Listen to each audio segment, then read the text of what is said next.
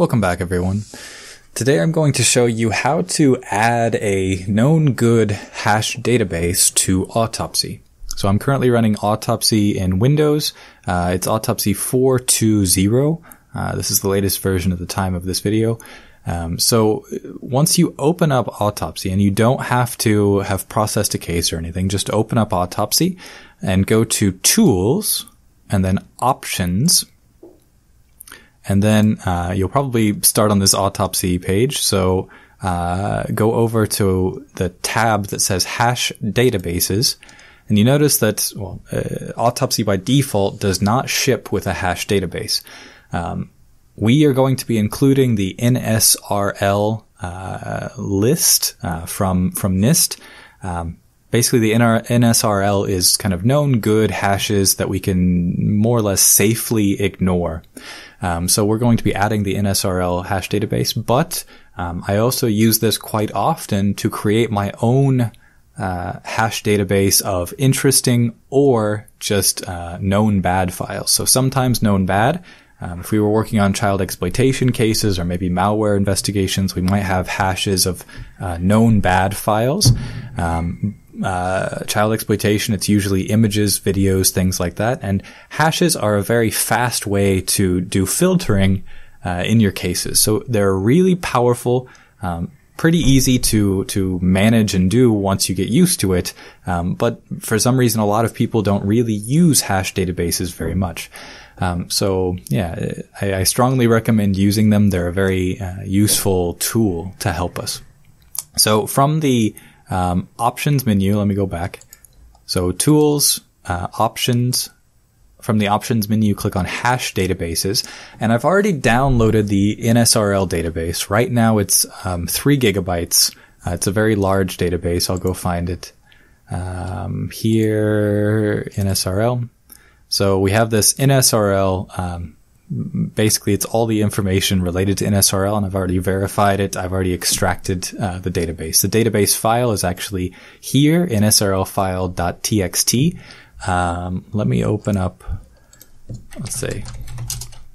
So if we do NSRL head, you can see the structure of it is basically first a SHA-1 hash, then an MD5 hash, then a CRC32, then the file name of the file that was hashed, and then the file size, the product code, which we would need to look up what the product actually is if we were interested in that, the operating system code, and a special code, which there's no special code, at least in the head version. Okay, so we would need to look up exactly what op system code relates to and product code relates to, but file size, file name, CRC32, MD5, and SHA-1, I think are all pretty self-explanatory. What we're really interested in here are these. So the SHA-1 hash and the MD5 hash. Okay, so that's what it looks like. So in Windows here, I have this NSRL file. It is, I think, about 13 gigabytes whenever it's unpacked, so it is quite large. That's just hash values, so it's a lot of hashes. So that means it can filter out a lot of potentially uninteresting files. So in the hash databases tab, we could create a new database. But we won't do that now. Now, new database you might want to create if you want to potentially add things that you find with Autopsy into the database. Make a new database so that way you can save them inside your new database. But I'm going to import the database. Okay, so I'm going to click on Import Database, and the first thing it asks for is database path. So I'm going to open it up. It's for me inside my E drive NSRL file txt. Hash set name, I'm just going to call it NSRL, and then database type of database known, NSRL or other, right? So NSRL is so popular they even just refer to it as NSRL. Okay, if this was a list of, let's say, known child exploitation images or something like that, we would click on known bad. But instead, it's a known file, kind of known good, or something we can filter out. So I'm going to click on known instead of known bad. Okay, click OK. Now, you see that it added it and it's in red right now. So we have basically the option now to import or delete. We can delete it, but we don't want to. Now, what we haven't done yet is indexing. And in a prior video, I showed you how to make an index from the command line. If you made an index from the command line, the index should be detected automatically. But we haven't indexed this yet, so we just need to click on index before we can use it. So we have to create an index before we can use this database. That's very important. So that's why it's currently showing up in red. So I'm going to let that index. It will take a while, and then I'll come back whenever it's finished. Okay, so now that in SRL database, the index has been created, we can see the index path. The index has been created in the same directory, and we can see that it's an MD5 index. So the let's say default sleuthkit indexing is the MD5 value. And then we have the index status indexed. We can re-index it. Yeah, we could re-index it, but yeah, we just indexed it, so we don't need to. So sometimes, well, especially if you add new hashes to the database, you'll need to re-index it again. But yeah, right now we don't need to. Okay, so you can just click apply. If you select the hash again, or the database again, then we can't. Here we have add hashes to database. This is grayed out, and I think it's because of the type of database. So if we create a new database, for example, and we just say test database path, we can say hash databases test.kdb, save, and then let's say that they're known bad. Okay, so then you click OK, and because we've created a new test database and it's KDB type, whereas NSRL is just .text type, KDB, we can add hashes to the database. So if we had basically a list of hashes, so for example, if I had, let me go back, imagine that I have these hashes in a file. So let's just do that. Head, NSRL, awk is used to basically filter out commands in Linux, or filter out text in Linux. We can print, we want to print, let's say 2,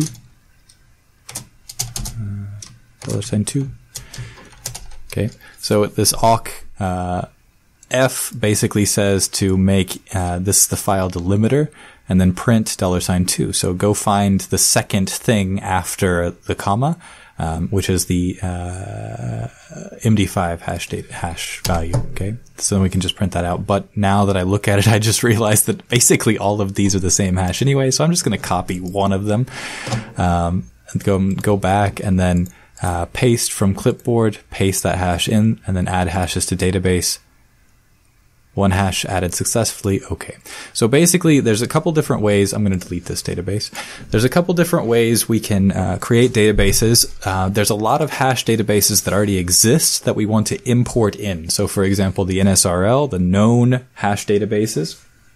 There's also a lot of, let's say, child exploitation hash databases, or peer-to-peer file sharing hash databases, or virus hash databases. So we could get those hash databases, import them, index them, and then use them to automatically process our case. We can also keep our own hash databases locally. The problem with that is that no one else can say, let's say, share our hash databases directly. Now, what you might notice is, well, I don't know if you did notice or not, but whenever you click Save As, I actually have these on it's a VirtualBox server, but basically this E drive is a network share. So what you could potentially do is share this database on a network drive. I'm not sure how it would work with multiple users trying to access the database at the same time, but it's possible. Now, Autopsy also has a multi-user mode, and I'll be talking more about that later, how to set up multi-user mode.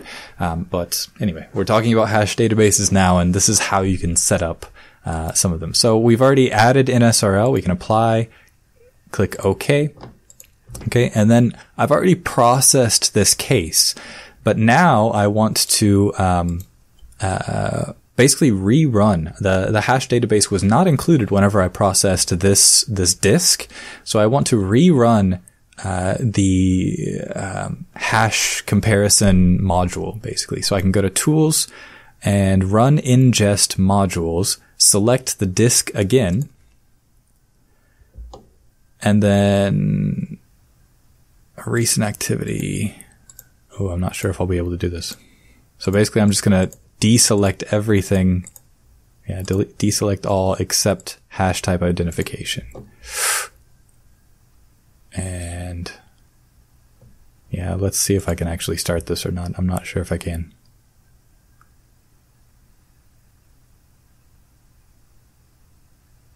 Yeah. Okay. So now it's basically ingesting again, or it's running the ingest module again, just for hash databases. So I have deselected everything else. You can see that it's accessing not only the disk, but also probably the hash database.